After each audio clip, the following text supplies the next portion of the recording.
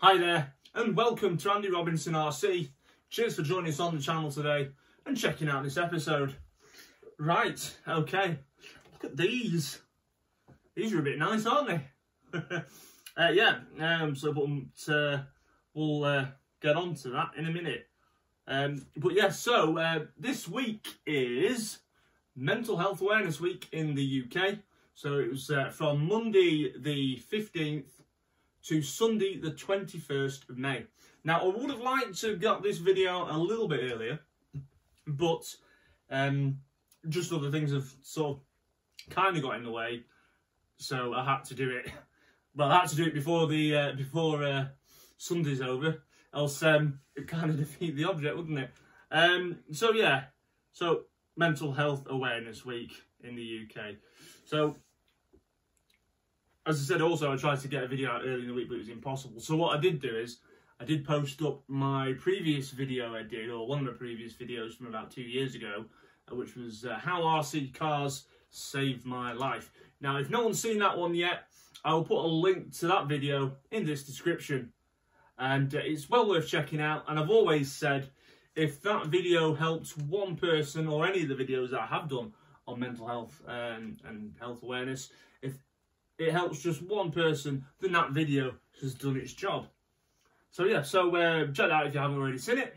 But I do like to keep, on top of these things, and mental health is obviously very important. And you say, well, what's that got to do with the RC community? Well, it's probably got a lot, really, to do it in some cases. Now, how many of us out there use this hobby and maybe other similar things as a way of escapism, a way to keep our mind occupied, and do these other things to sort of maybe help with the other stresses and other anxieties and the way we're feeling, help sort of not squash it down and forget about it, but at least give us some respite from those problems and allow us to sort of focus on something that's a positive thing in our lives. So RC is a big part in a lot of people's lives in this community. Certainly in mine. This whole YouTube channel that I started was done out of sort of one boredom during lockdown when that first all started, and also to keep me going and give me something to do. And I make no bones about it. I've struggled with mental health now since 2009, 2010. I think it was roughly then. So, and it's been a constant thing since. So, you have your ebbs and flows and whatnot, but generally it's still, we're still battling it. So, and even this hobby itself, as positive and fantastic as it is, even I have struggled with things in the hobby that then sometimes can get me down. But luckily, having the hobby, it does manage to pick me up and keep on going. There was, for example, earlier this week. Now, I do a lot of obviously buying cars in, doing videos with them, selling them on, and I hate it. I hate having to sell my cars on, but it's the only way I can keep this the channel going in some respects. Not in every sense, but I do a lot of it and I do enjoy it. But the problem I have is I get attached to them. I'm sure a lot of you do out there as well. But then having to go and decide what's got to be moved on to carry on doing what I'm doing, it really sort of stresses me out. It gives me really bad anxiety in places, and it gets me really down in the dumps as well, knowing that I know I can't really justify or afford to keep all the cars that I get in. But then having that choice to what do I get rid of, it drives me up the wall. And so at the beginning of this week, when I was deciding what I was doing, it was really I couldn't stop thinking about it. It was pecking away at my head all day. and every day after day, until I've certainly only just managed to get my head around it. So there's things like that, you know. There's things like that that can affect you, you know. Also as well, again, another example of how awesome this hobby is. Now, without, obviously, I don't want to go into detail because it's not for this video.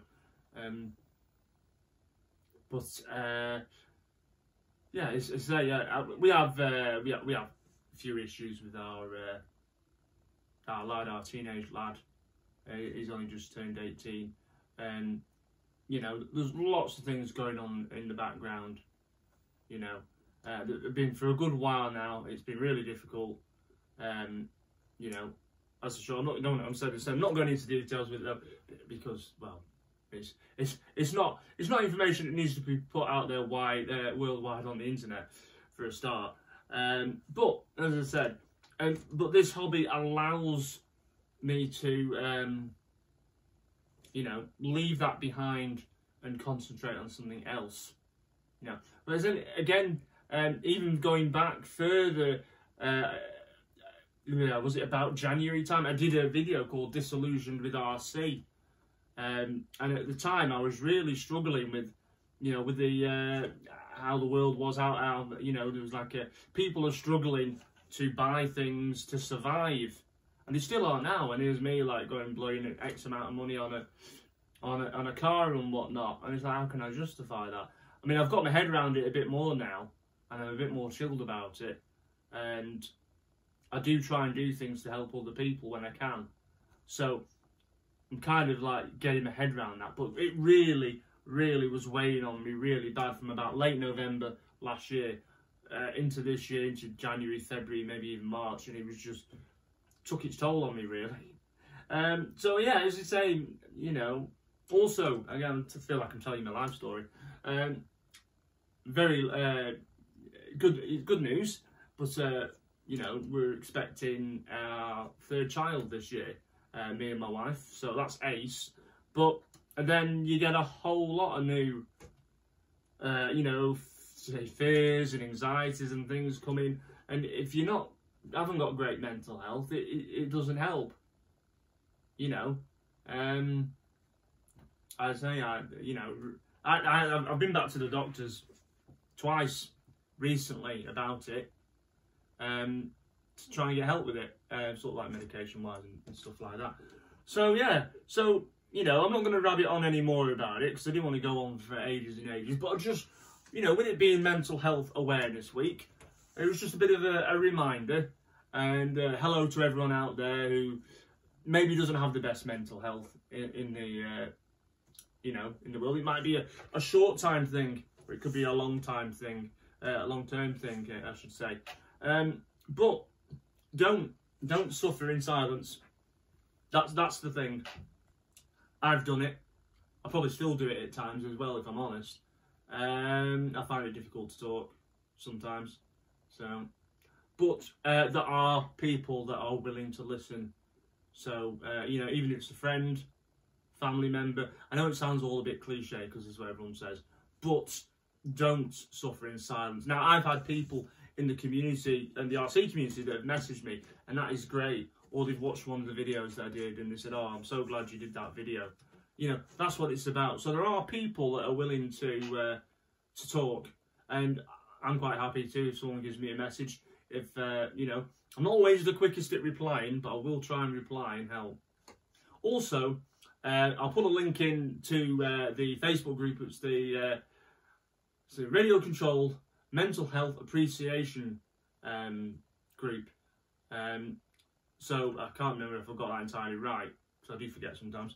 But I will put a link to their Facebook group, massive group, and lots of people talking about how RC has helped their mental health and vice versa. And you know, if they've got a worry or a problem, they can leave messages on that Facebook group. So I will do that as well. Right. Also, just quickly before I go, you can see, well, why have you got these cars on the table? Well, these have been loaned to me in the channel by a friend of mine called Lee Chorley. He's a racer, does a lot of vintage racing. and he said, would I like to showcase these buggies on the channel? So I thought, yes, please. So here we go, here they are. So I'm not sure I'm doing it just yet. Will either be a video on each vehicle or a video on two of them, a video on one. I don't know yet, I haven't decided. But basically we've got here, all these are iconic RC vintage legal for racing. So there's a lot of the clubs and events follow the iconic RC rules. So these are all legal for those events. We have got here a Tamiya Top Force, Kyosho Ultima, and a Losi Triple X4. Now the rules in four-wheel drive for Iconic have just been raised. I think the year has been upped from, used to the cut-off year was 1998. Now I can't remember now, because again my memory is shocking, if it's been boosted up to 2001 or to 2004. I will have to double check that. But they've allowed four-wheel drivers a bit more room. Now whether that'll happen in two-wheel drive, we don't know yet. The cut-off is still 1998. Anyway, so what we'll do is we'll get these back on the channel and we'll have a look on. But they are, I can tell you now, they're immaculately prepped. Lee does his homework. He makes and builds a good buggy, and they are well maintained, and they go and well as well as Lee being a really good driver. Anyway, so we'll get these back on the channel soon, but I just thought we'd put them here. A bit of RC porn for you there. Yeah, so right, I'm going to go now. Cheers for checking this video out, much appreciated as always. Now, if you can, if you haven't already, please please consider subscribing to the channel, it's much appreciated. And if you haven't already, massive thumbs up if you can do, I'd love it. And there'll be loads of content coming, all the content we've done previously on RC, loads more RC stuff coming as well, and I do other stuff with like classic Land Rovers and things, and mental health when I can. So that'll all be coming. So yeah, also as well, come find us on Andy Robinson RC on Facebook and Instagram. Just type that in and you'll find us as well. Right, I'm going to go. So look after yourselves, and maybe if you can, just give a friend a message. Just check on them, see how they're doing. It doesn't take that long to do at all. And yeah. Okay, so that's it for this one. Take care. Be good. Look after yourselves. And we'll see you all soon on the next one. See ya.